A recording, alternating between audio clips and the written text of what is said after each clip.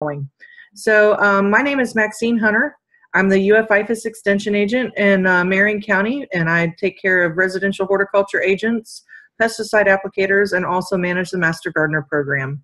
On board with us today, we also have Amanda Marek, who is our Florida-friendly landscaping agent, and also our UF Extension intern, Miss Terralyn Plumley. Welcome aboard, guys, and I hope you enjoy the information. We have a lot of information to get through today. Our topic for today is living with Florida wildlife, and today we're going to cover mammals. So this is part of a series of presentations. We also can do tortoises, alligators, specifically black bears, and some of our other keystone species that live in Florida with us. But today I thought we would focus specifically on mammals. So a little bit about Florida's wildlife and why this is so important that we talk about it and think conservatively about our wildlife populations here. Florida has the third most diverse wildlife population of any state in the U.S. Hunting, fishing, and outdoor recreation have an economic impact of $10.1 billion annually. This does include watchable wildlife, so bird watching and other activities that are associated with this. Obviously, during COVID-19, some of the outdoor recreation is some of the best items that we have access to right now. So we're looking forward to continuing this, and it's very important to our ecosystem. Next, urban landscapes can provide habitat for wildlife, and we're going to talk just a tiny bit about that today. We're not really going to get too much into the Florida-friendly landscaping for wildlife portion, but we will touch on it. So a little more about Florida's wildlife before we move into landscaping is there are over 700 terrestrial animals. Florida is one of the most richest species in the nation as far as wildlife goes. And Florida's wildlife, 44% or more are declining due to habitat loss. And this number is going up exponentially as we continue to have people move into the state. We are one of the most populous states that's growing quickly. So roughly 1,000 people a day are moving into Florida each day right now. So granted, that number was before we had the coronavirus come through. So that could be a little different right now. But I imagine once things stabilize again, the moving into Florida isn't going to stop. And in Marion County, we're in the heart of it. So we're just slightly north of the villages, and we've got on top of the world. We're in one of the heaviest growing metropolis areas right now. So we're really in a transition period of going from about 50% rural area into a much more urban environment. And this is really important to notate for our wildlife. And with each new resident that moves in, it is estimated that a ½ acre of wildlife habitat is cleared and destroyed. So that doesn't mean that each person that moves in has a ½ acre lot. What that means is that to account for the space that they need, that may include grocery stores, other buildings, commercial buildings, roadways. So roughly 1/2 acre per person that moves into our state is destroyed. So some types of wildlife that we see in Florida. First of all, we have a huge variety of birds. If you're interested in bird watching, we have both migratory and non-migratory bird species. Some of the lesser favorite wildlife are reptiles and amphibians, and I do a lot of talks on snakes and also sometimes alligators, turtles, or frogs or lizards, whatever's requested. Like I said, people seem to be a bit more squirmish over the reptiles and amphibians, but hopefully we can, help educate them that they do play a role in our ecosystem and actually can be really beneficial. We have a huge assortment of freshwater and saltwater fish. Obviously, our water resources here in the state of Florida are second to none. And then what is less notated sometimes are our mammal species. And again, that's what we're going to talk about today. A lot of our mammals do function primarily at night, so you may not see them as much during the day, and so they get a little bit less recognition. And then lastly, we won't go in today, but insects and invertebrates, so both pollinators and butterflies are beneficial insects, and even some marine invertebrates. So that's just a basic overview of what we have here. One of the key components to Florida is Florida has more natural ecosystems and habitat types than any other state. We have over 80 distinct ecosystems. A few examples of these include hardwood hammocks, xeric hammocks, pine flatwoods, sandhills, scrub ecosystems, coastal dunes, freshwater and saltwater wetlands, mangrove swamps, dry and wet prairies, and then our lake, river, estuarine, and marine habitats. So each one of these habitats provides resources for different wildlife, and many of these wildlife are specific only to the state of Florida. They're not found anywhere else in the world. So that's pretty cool. And like I said, these ecosystems are very unique, and I highly encourage you, if you're not familiar with them, take a look out and go check out what's out there. So there's some pretty neat stuff. If you are planning to try to attract wildlife to your home, there are some basics, the same basic needs that we have: food, water, cover, and space. Of these resources, space is the most difficult to obtain for wildlife. Cover can come from the landscape, and obviously water can be either natural or artificial sources such as bird baths or small ponds. And then lastly, the reason that we normally get nuisance wildlife calls is generally over food.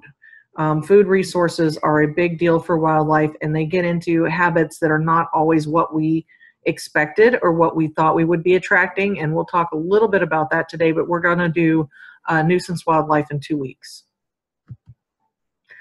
So, principles of wildlife landscapes. First of all, we talked about food being the #1 problem when we talk about nuisance wildlife. So some examples of this: you might have fruit trees or even leftover fruit that you didn't use out of your kitchen. Fruit can include berries on trees such as hollies, palm trees, date palms, etc., and other plants that we might not actually usually utilize. So it's not always in direct competition with us. However, I will tell you, we often get complaints if people do have fruit trees, whether it be plums, peaches, or other, with wildlife getting into that fruit. That certainly is very common. Seeds and berry production is also very attractive to wildlife.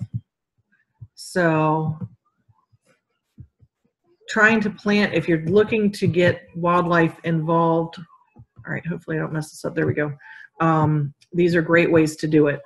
If you're going to look into adding water resources, adding bird baths, or like I said, small outdoor ponds, whether it be a koi pond or even a hand-dug pond, the sound of water as well as the appearance of water will always attract wildlife, because that is one of their needs.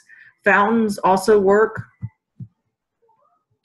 And then lastly, cover and protection for all animals, and including nesting space. And one thing that we see that people don't often realize is birds occasionally, depending on the species, will nest in the lower portion of shrubs. So you've got to take care when you're pruning different species that you don't accidentally disturb their nest. Hummingbirds are a good example of this, but there's many other bird species out there that will nest in the lower 4 foot of a shrub. Trees and shrubs of varying heights, so you get some vertical layering in there for protection, is really important if you want to attract wildlife. Birdhouses can be good, but how are you going to keep them clean? Make sure you have a plan for that. All urban landscapes can be altered and maintained to create habitat for wildlife.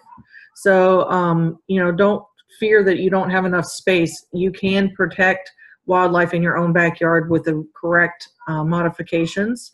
So trying to resemble natural habitat types in your area is a good way to attract wildlife. There can be specific areas within individual landscapes, so it doesn't have to all be wildlife landscape or wildlife friendly. And then, of course, we highly recommend, when we work with our HOAs, having natural spaces that are left in neighborhoods. This is really beneficial for habitat for wildlife.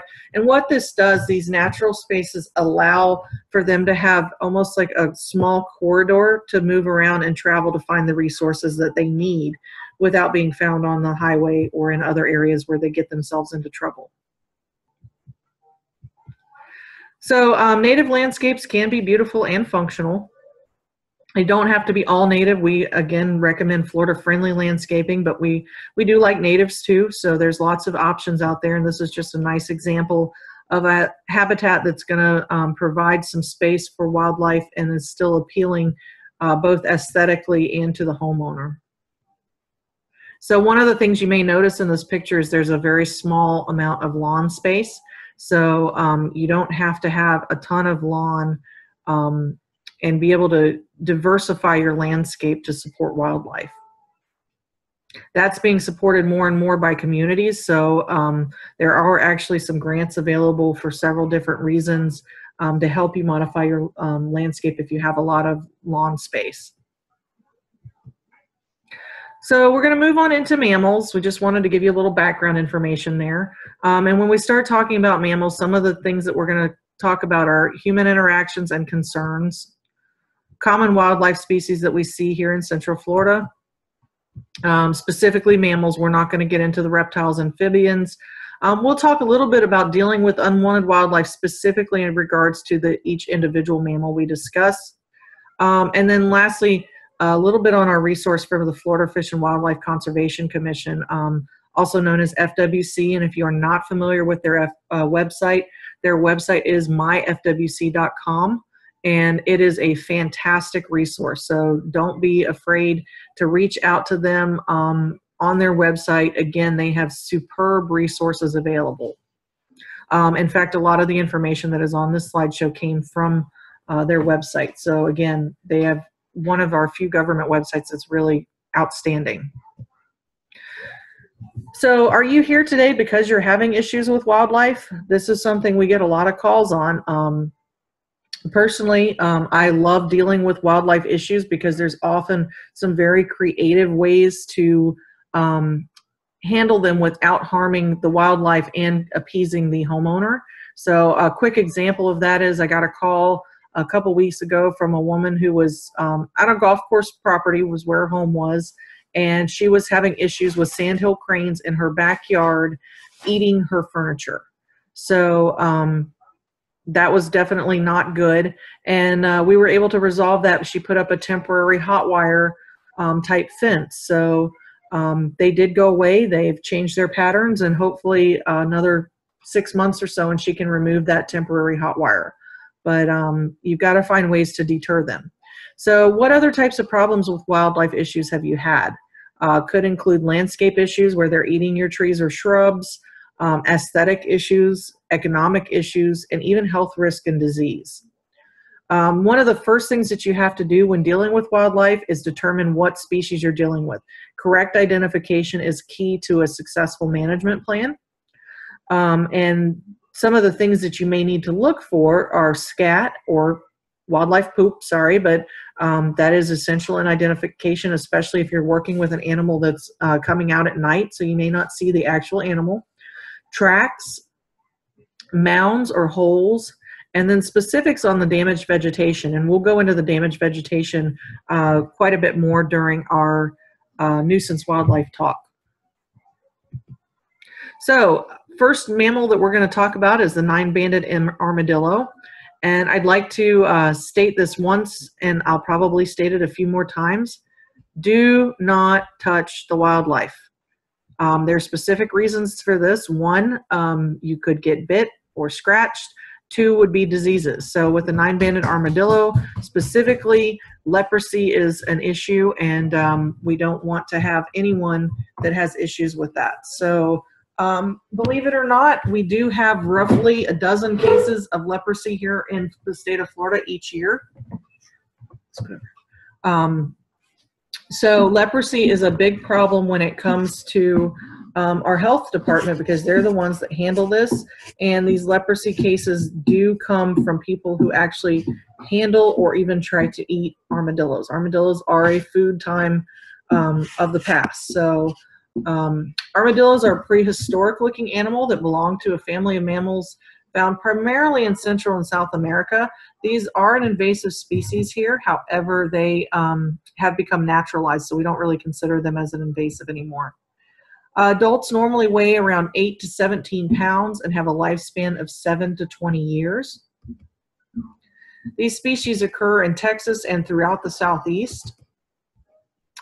And cold weather limits the northern boundary of the armadillo's range. So, and on another quick note, armadillos generally breed in late July, and their young are born in February or March. So you may see young armadillos running around this time of year that are only a few months old. They do have 1 litter per year with almost always 4 young.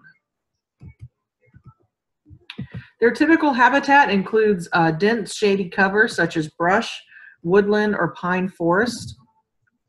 They prefer sandy or loamy soils that are relatively easy to excavate, because that's generally the complaint we get. And they typically rest in deep burrows during the day and are active late evenings and at night and early morning. They burrow under brush piles, stumps, rock piles, dense brush, and even concrete patios. Generally, their burrows are 7 to 8 inches in diameter and can be up to 15 foot long. Their burrows differ from a gopher tortoise burrow in that they are usually very symmetrically round. Also, this is a challenge for us when we're trying to manage them. They often have several burrows throughout their territory. So you may be treating one burrow or trying to trap them out of one burrow, and they may just relocate to another burrow until you decide that it's a waste of your time. So some diseases, 9-banded armadillos are generally remarkably free of parasites, and they have never been diagnosed with rabies. But we did have leprosy in 1971. They were able to verify that in a captive armadillo. And again, we do have cases here every year in Central Florida. So again, that's something that goes through the Florida Department of Health. Leprosy in wild armadillos is reported at rates of 0.5% to 10% in Florida, Louisiana, Texas, Mississippi, and Mexico. So please do not touch the wildlife. All right, last little bit on armadillos. First of all, they're one of the most common victims of highway mortality. They have an instinctive response to jump upwards when startled, and this might be effective at lunging away from a predator, but it does not help them lunge away from vehicles. So also many of them are killed by domestic dogs and even coyotes. So these animals primarily feed on insects, which is why we generally get calls about them, either because their burrows are somewhere where they cause concern or else they are digging up someone's lawn. They generally eat earthworms, scorpions, spiders, snails, and small vertebrate. And again, they like to feed at night when that lawn is moist and these insects will come to the surface. We get reports of armadillo damage to bird nests. And generally people can't appreciate the fact that these animals actually do help consume pest insects, including armyworms, cockroaches, ants, wasps, flies, beetles, and grasshoppers. So there is a benefit to them, but if it's in your front lawn, you may not appreciate the fact that they're digging it up. So these armadillos have actually been known to dig up entire yellow jacket nests, which is pretty incredible, because if you've ever been in contact with yellow jackets, they're just horrible, nasty wasps. So, and again, they generally find their food by rooting or digging in ground litter, but they will occasionally eat mushrooms or berries. Moving on, we'll talk a little bit about Florida bats. Bats are really neat, and here in the state of Florida, we have 18 different species in 3 different families. So a huge variety of bats, and these guys are in very declining numbers. Each species is highly unique, and they are very well adapted to catch flying insects at night. So we don't generally see them in the day. You'll see them very early mornings and late evenings.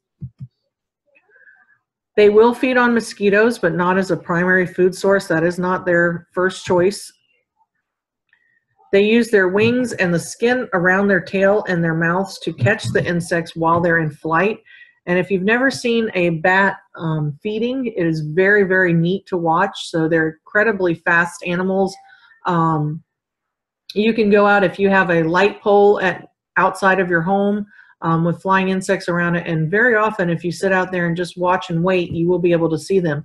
If you don't have bats in your neighborhood, you can go to the Florida Bat House on the University of Florida campus, or there's several bat conservancies in the state that often have exhibits that you can see. Most of these bats locate their food through and navigate through continuous sounds, which are called echolocations. So these are ultrasonic cries that echo off of solid objects. That's one of the very unique characteristics of bats. And bats are the only mammals that are capable of true flight. So there are not other mammals that are capable of this, although I have heard of people's raccoons getting into their bird feeders and they consider them flying animals sometimes. So, but bats are definitely the only ones that are capable of flight. Most eastern species of bats produce 1 young per year. However, several species do produce 2, and there is 1 species of bat that produces up to 4. But obviously, with them only producing 1 young per year, this is not going to be beneficial to their reproduction stance and their population numbers. You can have a colony of female bats that group together to make a nursery before they have their young. That's pretty neat. So they actually work in collaboration to support the baby bats, which is really interesting. The next mammal we're going to talk about is a little bit larger. It's the Florida black bear. This is one we do occasionally get complaints on. It's becoming more and more frequent in Central Florida. The Florida black bear's habitat is forested areas with dense understory and thick vegetation. Even impenetrable swamps are ideal. Distribution and demographics for the black bear include getting into these swamps, so they have a huge home range. So they need access to a variety of habitats that provide a variety of foods. Obviously, these are large mammals, so they eat quite a bit more than the smaller mammals. And also during different seasons, they have different caloric intake requirements. Their diet includes eat meat and plants, and they need an average of 11 to 18 pounds of food per day. So when you think about 11 to 18 pounds of food per day, and you think about the size of berries on certain plants like holly trees or beautyberry, that's a lot of berries. So obviously it takes a lot of diversity to get them where they're full. They feed on any type of succulent or nutritious vegetation, including the tubers and bulbs of plants, berries, nuts, and even young shoots. The food items that are most often eaten in the greatest volumes are saw palmetto, cabbage palm, swamp tupelo, oaks, and other plant foods in the fall. I think that the size of their diet probably has a large incorporation as to why they get into garbage cans and become nuisance animals in neighborhoods. They don't have enough assortment to meet their nutritional needs. And so if they find an easy meal, they're going to take you up on it. So also the honeybee is the most frequently eaten insect, and armadillos are actually a commonly eaten vertebrate. So they will actually eat vertebrate animals.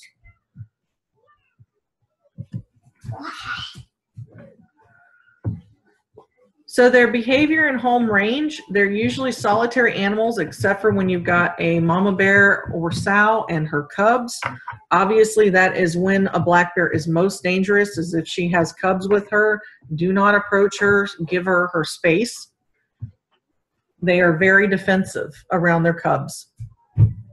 They can also be aggressive during breeding season, and that is a time when you will find many bears together. They're usually having a home range of 66 square miles for adults, males, and the adult females is usually closer to 11 square miles. But when you talk about habitats and the fragmented habitats that our state currently has, these are massive home ranges. So very, very hard to accommodate their needs. Thankfully, Central Florida has got numerous wildlife corridors set up to help them with their expansion. Bears are generally nocturnal and most active at night. They do reduce their movements during the coldest months of the year, probably due to decreased food availability, but here in Florida, they don't truly hibernate.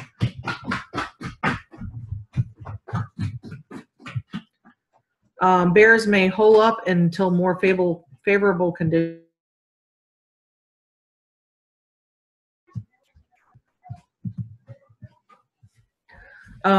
They are true hibernators in that individuals have been documented to sleep for more than 2 months at a time. However, again, here in Central and South Florida, we don't generally see much of that due to weather conditions.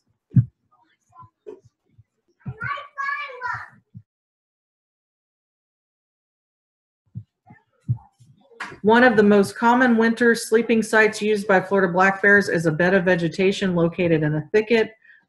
Due to our relatively mild winters, again, they don't usually hibernate. Okay, moving on. Sorry, guys, I have 2 kids here that are in the middle of going outside, so it's a little crazy. Reproduction. Black bears in Florida are more productive than other states. Generally, they breed between May and July, so you may see them together during this time of year.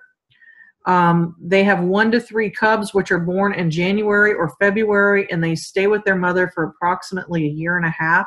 So they do take care of their young for quite a long time, and the smaller their young are, the more dangerous the mother bear is. Males do not assist or play a role in handling or raising the young, and nor is there a lasting bond between the father. Bears are listed as a threatened species, and they are protected by the Florida Fish and Wildlife Conservation Committee.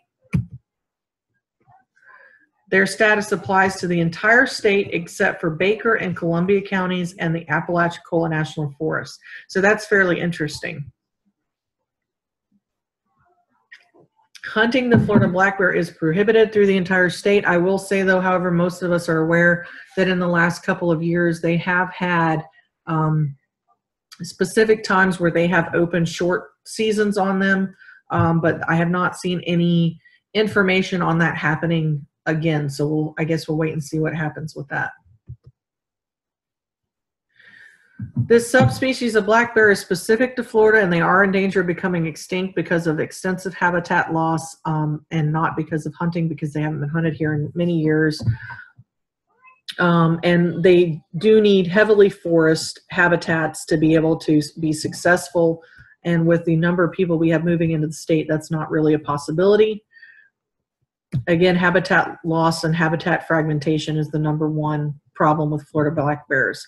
And also the #1 reason we see so many different problems with neighborhoods and the destruction that they can cause in backyards and stuff. And normally it's minor, but people are worried. I've had one call where someone's neighbor had actually shot a young black bear because they were concerned for the dog getting hurt. I guess they had a little small dog and they were concerned the black bear was going to come after the dog. And it's most important that, you know, if you have a black bear that is frequenting your backyard, first of all, notify FWC, but then secondly, give it space and remove whatever food source it's looking for. Roadkills are also a major problem in black bear habitat. So, and bears can run fast. They can run approximately 30 miles per hour for very short distances. So, you know, if you do encounter a black bear, the best thing to do is to try to find a safe space to get away from them and just provide them their own space. Next, we're going to talk about beavers. The Florida beaver is the largest rodent that we have, and it normally weighs between 30 and 50 pounds. The fur is brown with a dense gray underfur. Beavers are pretty interesting here. Their back feet are webbed for swimming. They do have a broad, flat tail that they use as a propeller. If you do encounter a beaver in a natural waterway and it is slapping its tail, that is a warning sign to leave it alone. It is not happy you're too close. Beavers do occur in North Florida and go as far south as the mouth of the Suwannee River. They're active at night. They can live on streams and swamps. Lakes do have suitable supply of trees for food as well. They may cut down trees that are up to a foot in diameter, which is pretty impressive. And they eat the inner bark, twigs, and buds. They will transport limbs for building a lodge for their hide or for their home, where they live as a pair, and they will often have offspring in 2 different breeding seasons. So they breed twice per year. Next, we have bobcats. Bobcats are very frequent in North Central and South Florida. We do get some concerns with them, especially when they make their cries. People get alarmed by them. The bobcat does have very sharp claws, needle-like teeth, and plenty of strength. So they're not anything to be concerned about, but you should be aware if you have one in your neighborhood that you're seeing frequently, and especially coming dawn and dusk, keep your animals close to you if you have small pets. They have short stub-like tails, and they're approximately 5 inches long. Their tails have distinctive black tips. Bobcats do vary quite a bit in coloration, but overall are a tawny color with brown spots. Their undersides are yellowish white, and their legs are spotted, and they actually have a line that kind of runs down their back in most cases. So these cats can measure up to 3 feet in length and weigh 15 to 30 pounds. They're excellent climbers, so oftentimes, especially if you hear them when they're out squalling or crying, they'll be in a tree.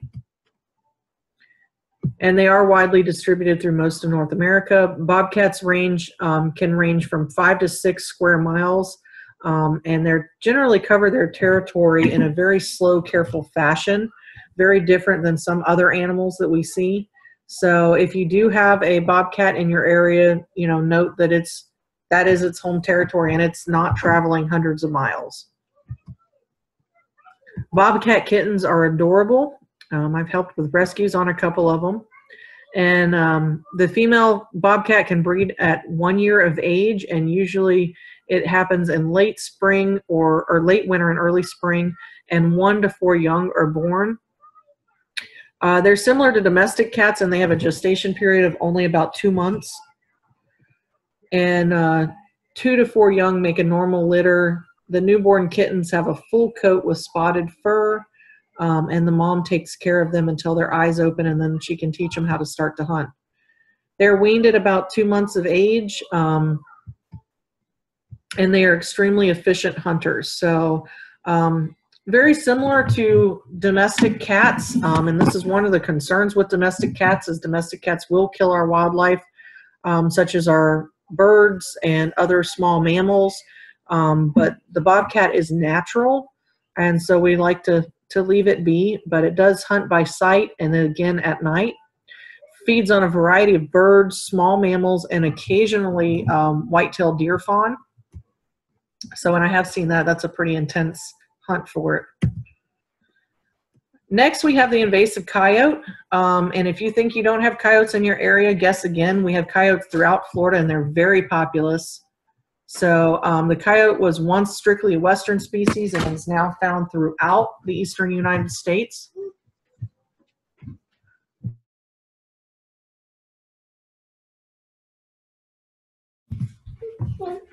They began expanding their range into the southeast in the 1960s, reaching northwest Florida in the 1970s. And a survey that was completed in 1981 showed that coyotes were reported in 18 of Florida's 67 counties. 7 years later, they were found in 48 counties, and in today's world, we believe they are found in all 67 counties here in the state of Florida. Coyotes can be extremely destructive, and they are the #1 predator of your small household domestic pets, so cats and dogs. They are most numerous in northern Florida, but they are increasing statewide in numbers. As most invasive species, the coyote is very adaptable, so it doesn't need a huge home range or exceptional habitat to be able to survive successfully. They have been illegally trucked in from western United States and released. Documented releases in coyotes have occurred in Gadsden, Liberty, Columbia, and Polk counties.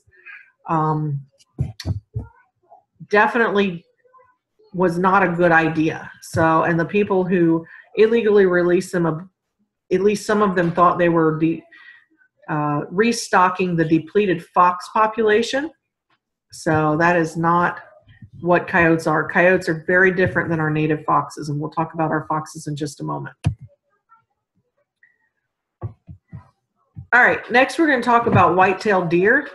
White-tailed deer are found throughout Florida, all the way from the Panhandle to the Florida Keys. Obviously, in the Florida Keys, we have the key deer, and if you haven't been down there to see them, they are adorable. They are just a tiny miniature version of white-tailed deer. So very interesting species. Those are protected animals. They're very low numbers. But in this part of the state, we have whitetails. They vary drastically in size depending on the quality of habitat which they have. So the food resources and shelter that are occurring for them. Most of our deer here in Florida are on the smaller range if you compare them to northern states. So when you go further north, you get deer that are 2 to 3 times the size of the deer we have here in Florida. Also, we have issues with diseases in deer and ticks and other parasites that affect their populations here, and the limited habitat does not help with that. The average adult male deer is approximately 115 pounds, while the females average approximately 90. So again, this is very, very small compared to deer that you find up in northern states. Deer are primarily browsers. They feed on leaves, shoots, flowers, fruit trees, the fruits of other ornamental trees, shrubs, and even forbs. They are a problem or nuisance species in certain landscape areas. If they don't have food resources, they will happily feed on your landscape.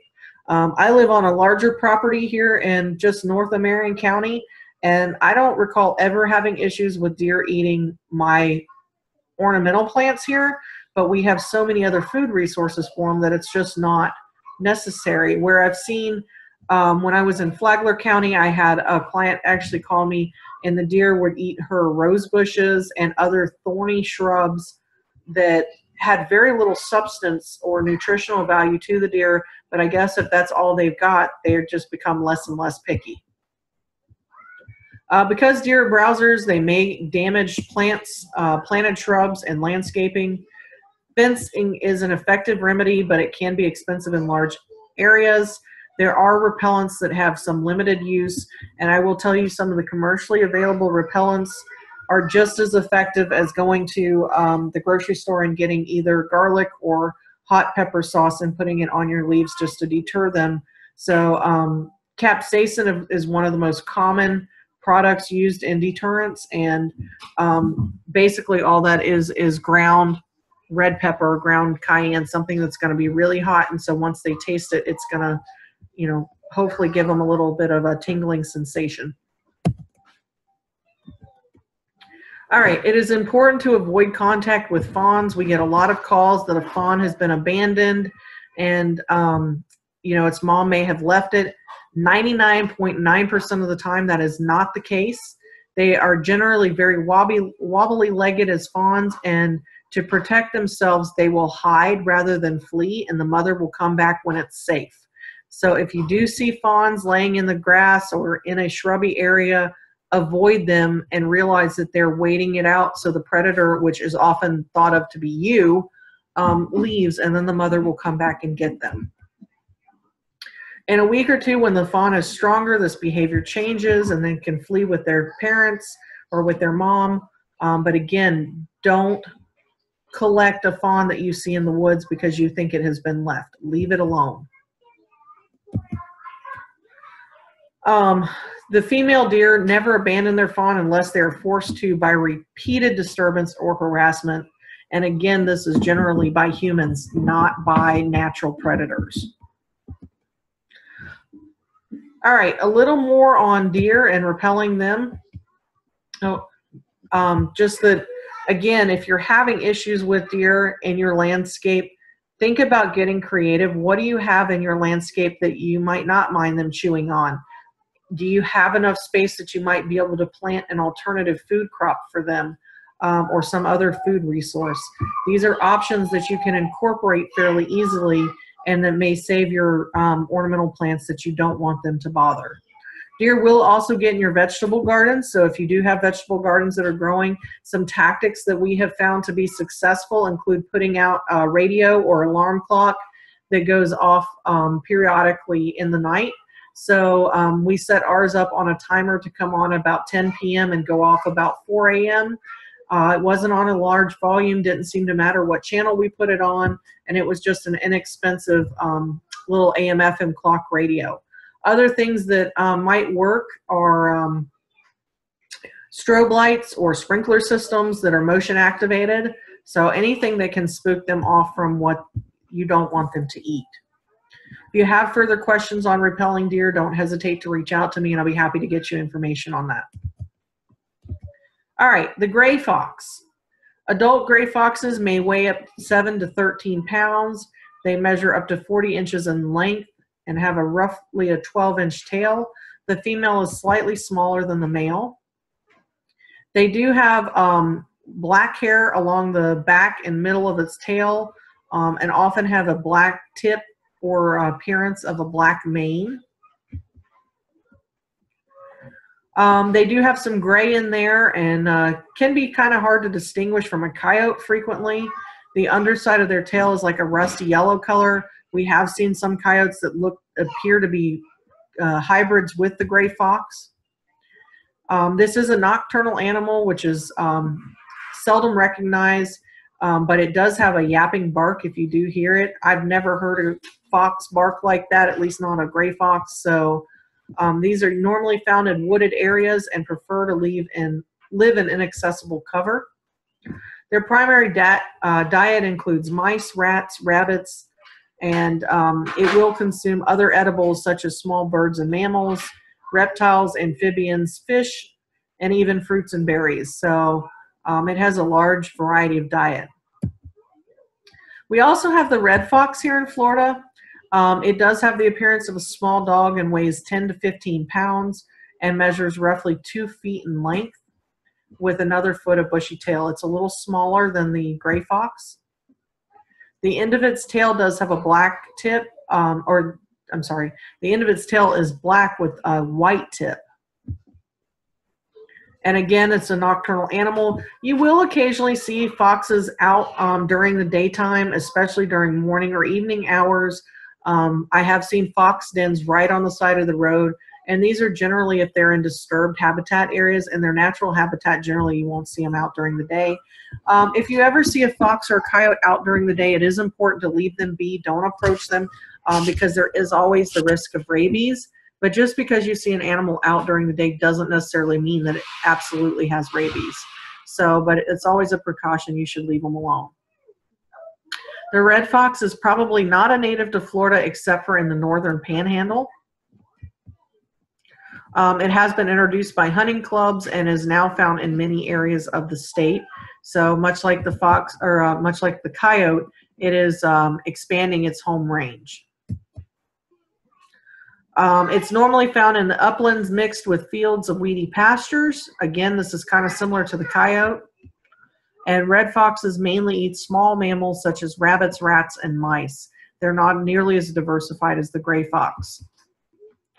If food is plentiful, they may kill more than one that they immediately need and leave the extra catch on the ground. I have seen this personally in my own chicken pen.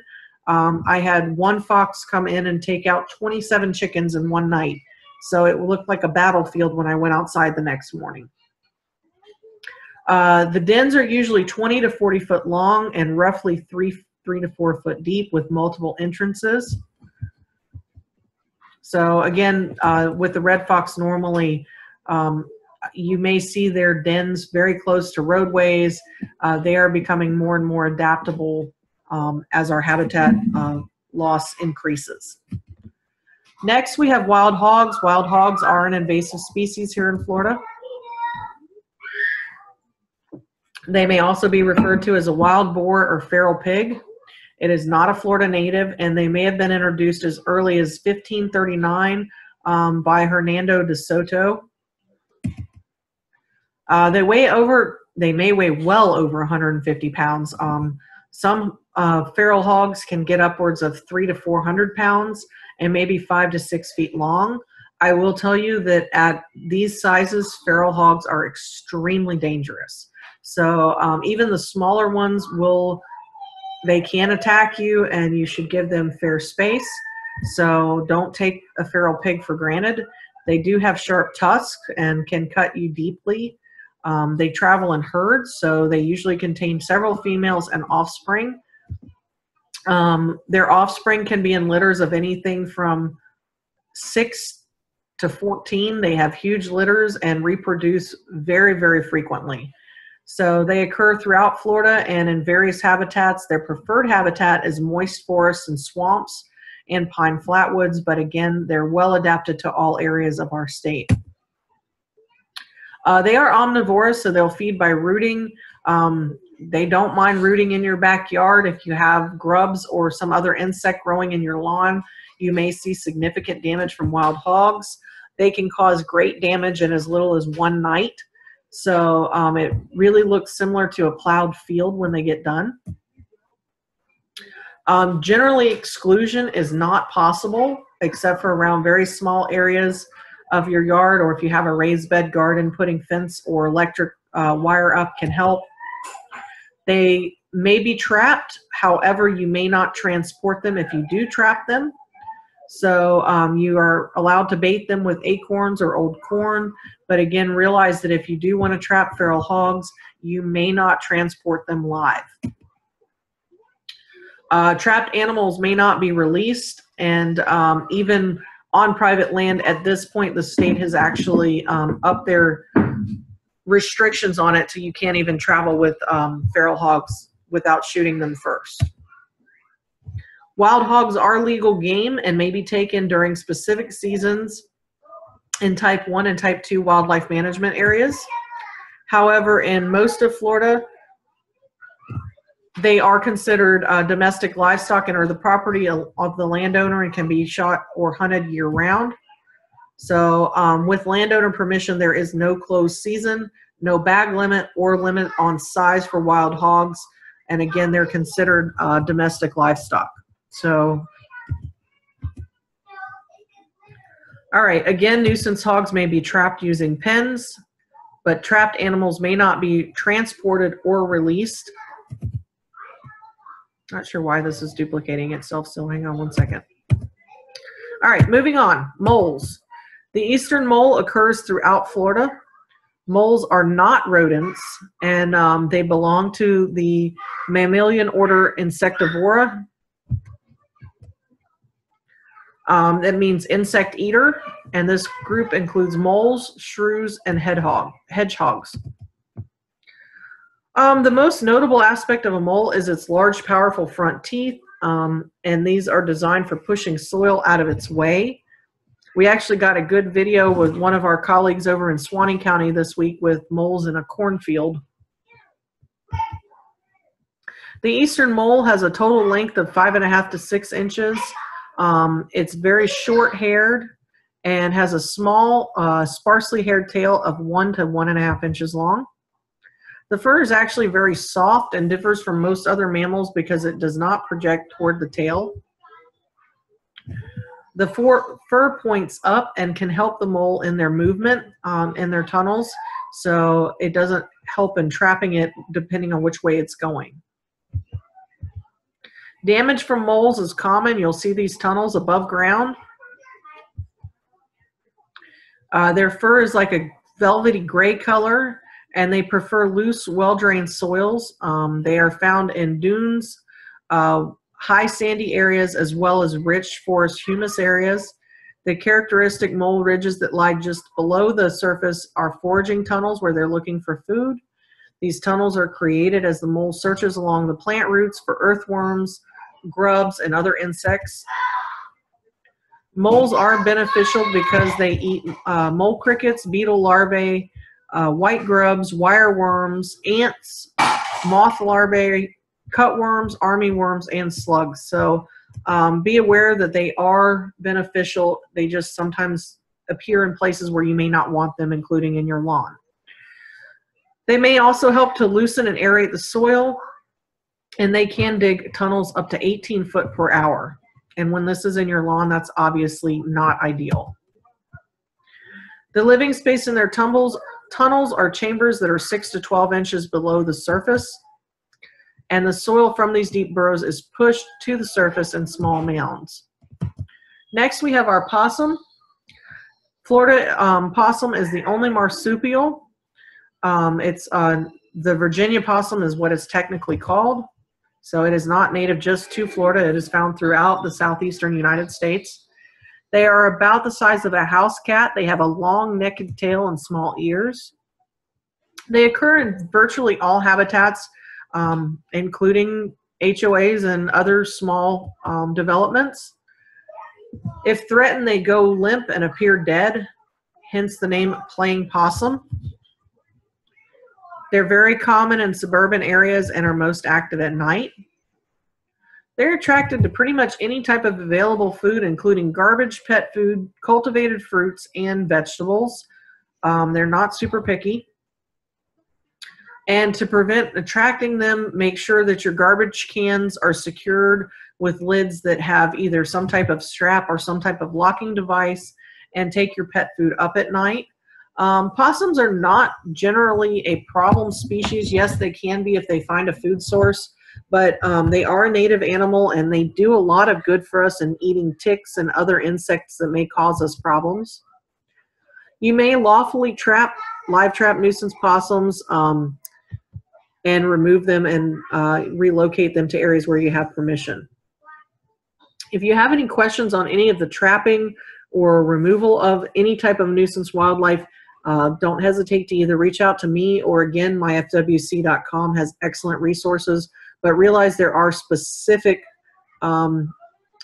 regulations for each of these animals. The Florida panther is one of more than 20 subspecies of cougar found in the United States.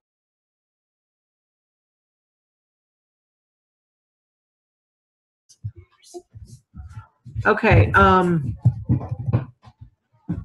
the Florida panther is a cougar that has a large round tail that is nearly 2/3 the length of their head and body. We do get occasional calls that people have seen a black panther here in Florida, and that's usually not the case. It usually has to do with the time of day and the combination of habitat and the panther's body color. You can see they're more of a tawny color, but they can also have a darker appearance when it's early morning or late evening hours. The Florida panther is protected. So they are more in south central Florida, not so much in north central Florida. However, they have huge home ranges, and we are seeing more and more of them in the northern parts of the state. There are programs to help them with getting new kittens out and protecting of the young. Road mortality is one of the biggest problems with the Florida panther. And again, they have large habitat home ranges, and so being able to secure their home range with corridors is essential to their success and survivability. Florida rabbits are very common. They're the eastern cottontail rabbit. There are 2 species that occur in Florida, but here in central Florida, we really mostly see the eastern cottontail. The other is the marsh rabbit, and it's found only in coastal areas. The cottontail is gray to brown, and it has a distinctive white powder puff tail and usually measures 14 to 17 inches in length and weighs 2 to 4 pounds. The marsh rabbits are slightly smaller and a darker brown color. The cottontail prefers habitat of heavy brush, strips of forest, weeds and briar patches, abandoned fields, fringe areas on the outside of cultivated fields, and it has the peak activity is early morning and at night. We have a large population of rabbits here in central Florida, and they are very, very active. One of the biggest things that we see with the eastern cottontail is they will make nests in dense grass areas early in the spring, and then when you go out and begin your mowing practices, you may actually run over the nest with the mower. So, or if you see the mom rabbit come running out when you're out mowing, stop and look for a nest. Unfortunately, the eastern cottontail does not normally do well in captivity. So even if you try to rescue the young, they usually will die of stress. So the best thing you can do is if you do come across a nest in your landscape is to try to avoid it and give them some space and let them move on about their way. It doesn't take long and they'll be up big enough where they'll move along and you can go ahead and mow that area. But again, if you try to rescue or rehabilitate them, they usually don't make it. Swamp and marsh rabbits also utilize wet bottomlands, swamps, and hammocks. These rabbits move about much more during daylight than the cottontail does. Here's an example of the marsh rabbit.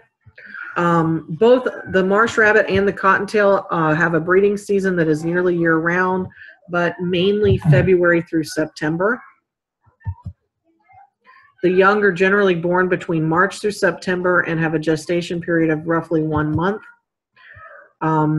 There may be 3 to 4 litters with 4 to 7 young in a single litter. They do nest on the ground, so make sure you keep an eye open if you're out mowing and working in the yard. Rabbits are strictly vegetarians. However, that does not mean your garden is off limits. Their main foods are green plant parts. So this could be grass species, it could be ornamental plants, and if you have a vegetable garden, you may have extra tasties there that they are interested in. They will eat both rhizomes and bulbs, and they will eat young woody shoots if green vegetation is not available. Next, we have our famous raccoon. Raccoons become famous because they are very curious critters and they get into places where you might not otherwise think they should be. They're about the size of a small dog. They're generally noted for the black mask around their face and their bushy ringed tail. They occur throughout our state and everywhere there are trees. So they often find cavity nests in trees. So your large oaks are a very prime habitat for raccoon species. Their young are very adorable, but just leave them be.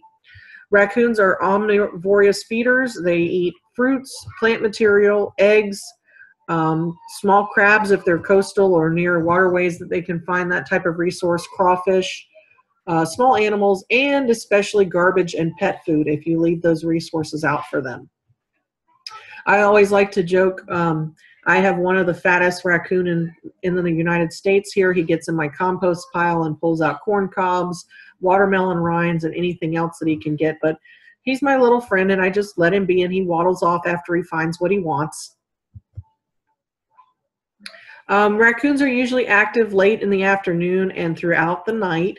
Occasionally you may hear them squabbling in trees, but generally are pretty harmless. They can be carriers of rabies, so never approach them. And if you do see a raccoon that's behaving oddly or you're not sure, you know, just leave it alone and maybe call FWC and see if they have someone that can come check out the situation. Raccoons usually result in problematic wildlife because of chronic feeding by humans. So again, whether this be leaving out pet food or they've adapted to bird feeders, they're very, very, very capable of finding food that you might not otherwise think is available to them. Their natural fear is of humans, and so if you continue to move food sources closer to your house, they may continue to lose that fear, and that is not something that is a good thing. If you have a raccoon that happens to take up residence in your attic or outbuildings, they can be very destructive and difficult to remove. So again, prevention is key. Try to avoid having food sources out where they're coming around your home in close proximity. The next mammal we have, and we're finishing up here, is our Florida skunk. We have both the eastern spotted skunk and the striped skunk here in Florida. Usually if you see one of these two species, they are dead on the roadway, unfortunately. They do occur throughout Florida except in the Florida Keys. I will say they are not in prevalent numbers, though. We don't see them frequently. They're about the size of a house cat or sometimes even a little smaller. And of course, their tail is their most distinctive feature with the potent scent glands that can spray up to 15 foot away. So do not approach them. They're omnivores as well, and they may be attracted to lawns with insects, food scraps, brush piles, wood piles, or other similar shelter.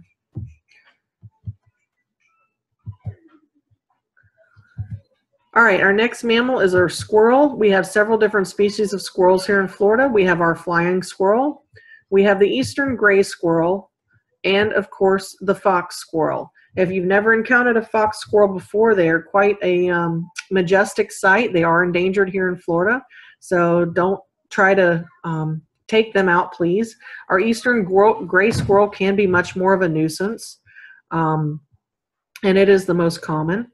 These squirrels all occur in woodland and urban areas, especially near oaks and hickories, and are active during the day and often found feeding on the ground. They will take over bird feeders, and some people actually prefer to put specific feeders out for the squirrels.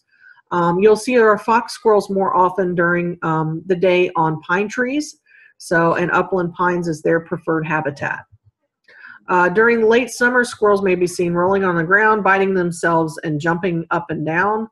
This is usually due to botfly larvae, which are parasites that appear as bumps on the skin and in places where the squirrels cannot scratch. So it's natural, it's not that big of an issue for them. Squirrels are still hunted here in Florida. They can be a problem due to the fact that they will chew on things if they become common in your area. So if you see them working on an area that you don't want them, squirrels are very similar to rats. You can repel them with several different commercially available repellents, or you can try some of the capsaicin products, but you need to put it in direct proportion with the object that it's trying to chew on. So, and basically if they want it bad enough, there's really no repellent that's going to stop them. Taste repellents such as your capsaicin products will not work on large areas or areas where it's impractical or inaccessible, like tall trees or objects that they don't intend to eat. You may lawfully live trap or humanely destroy nuisance gray squirrels without a permit or license. There's the difference though. This is Sherman's fox squirrel, and fox squirrels are not permitted to be hunted or damaged. They are in protected species. So I have not heard of anybody in our area having issues with the fox squirrels. Usually the fox squirrels are very shy and are very specific to our upland pine areas. So unlike the gray squirrels, we don't usually find them in close proximity to our homes. However, if you're on a golf course area, sometimes that does have suitable habitat. The eastern gray squirrel can find things like electrical wiring on outbuildings or even PVC pipe or potted plants attractive. So not always ideal, and you may need to use certain tactics to deter their behavior once it's started. The fox squirrel, on the other hand, is a beautiful animal and in very declining numbers. So don't mix the two up. And if you think you have a fox squirrel and need help confirming the ID, don't hesitate to ask. All right, next we have our pocket gopher. The most common problem associated with gophers is the large sandy mounds that are deposited on the surface. Occasionally gophers will feed on the roots and tubers of garden, ornamental, or crop plants, and they do have a natural tunneling activity, which can be beneficial for soil aeration. Pocket gophers do bring to the surface container nutrients that are leached from surface soils. Their natural fertilizer helps maintain sandhill ecosystems. And the soil, the loosening of the soil provides needed germination for sites, including for some native plants. And many amphibians and reptiles actually use gopher mounds as their homes, including the mole skink, which is unique only to Florida.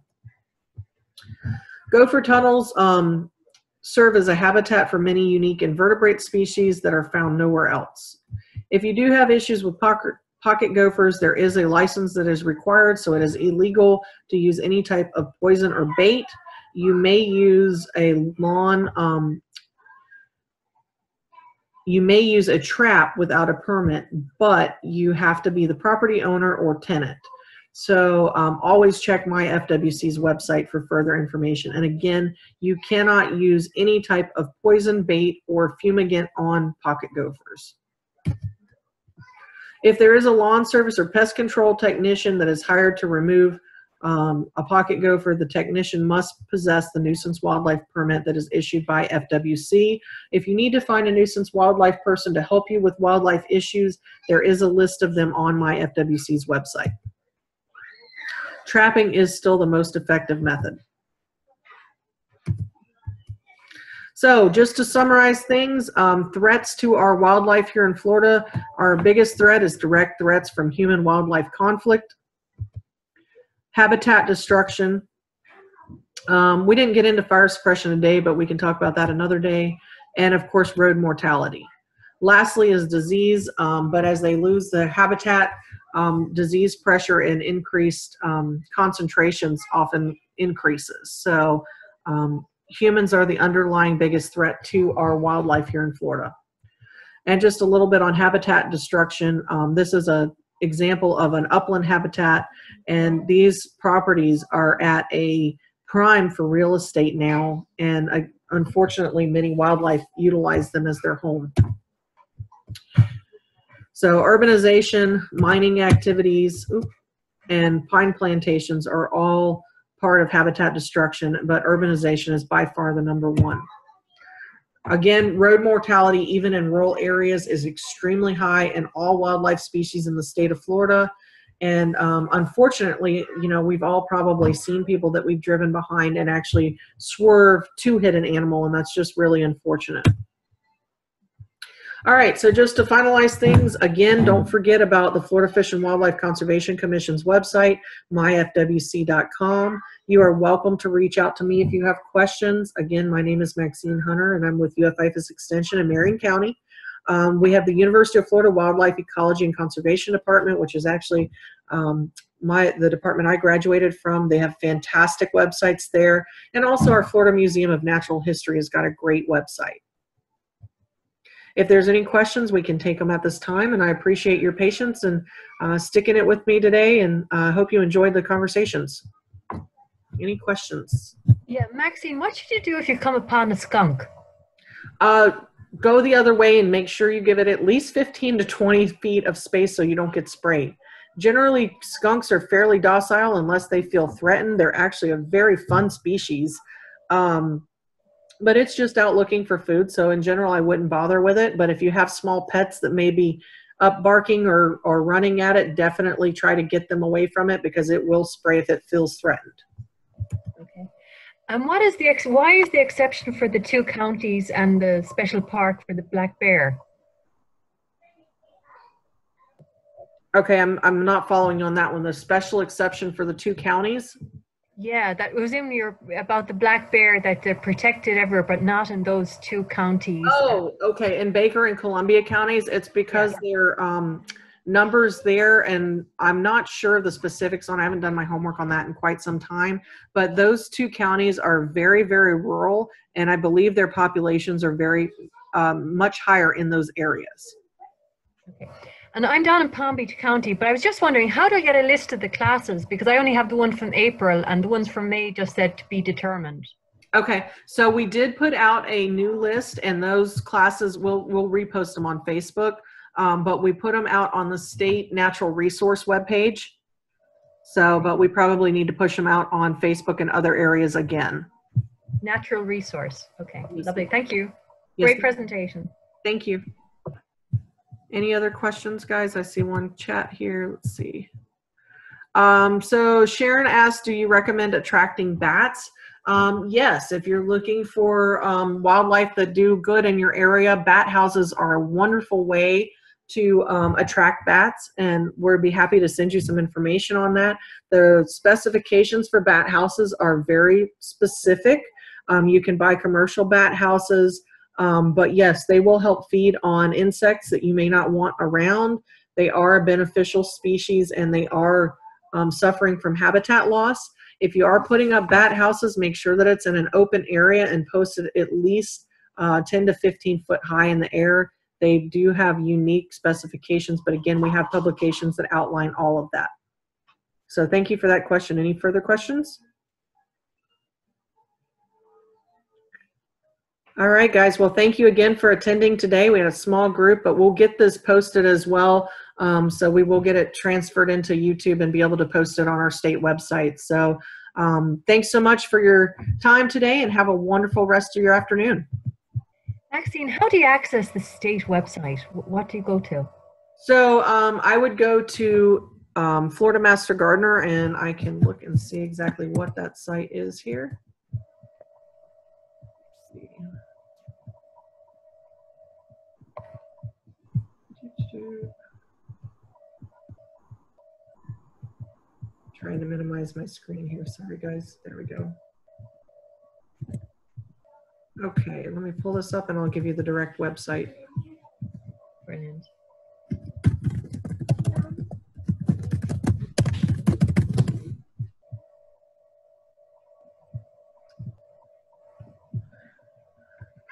Okay, so the State Master Gardener website is gardening solutions. Yeah. .ifas.ufl.edu/Master Gardener. I'm going to put it in the chat box here. Brilliant. Great stuff. Listen, you did brilliant with the kids and everything, and we so enjoy your presentations. So much information. You give us like 3 or 4 hours of research afterwards. Awesome. It's really good. Thank you. Thank you so much. Bye. All right, guys. Bye-bye. Have a great day. Thank you. Thank you.